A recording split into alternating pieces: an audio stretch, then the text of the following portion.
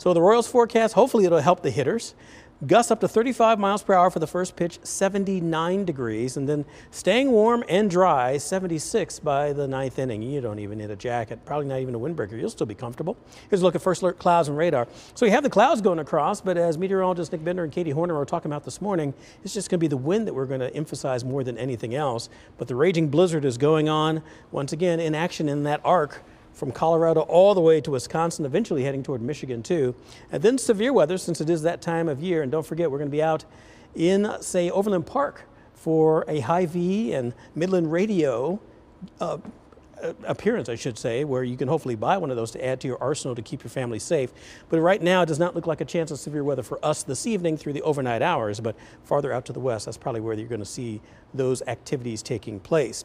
As far as what we're going for tonight, I think will be mostly clear, but mild as those temperatures will continue to drop through the 70s. Look at First Alert Future Scan. You can tell where the center of low pressure is way out to the west.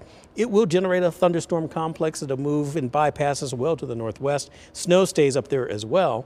And look, here's the low. This is now by Thursday morning tomorrow. Winds will eventually switch around in the afternoon hours, and that's when the temperature will start to drop. So instead of being in the 80s of today, we'll be a little cooler than that, and definitely colder than that heading into Friday morning and even Saturday morning too, as we could even see a little bit of a freeze. Here you see that 33 to 51 degrees on Friday, windy. And Saturday, the winds try to die down a little bit, 32 to 52 degrees then. Rain is likely on Sunday. That's why we're giving you the impact day then.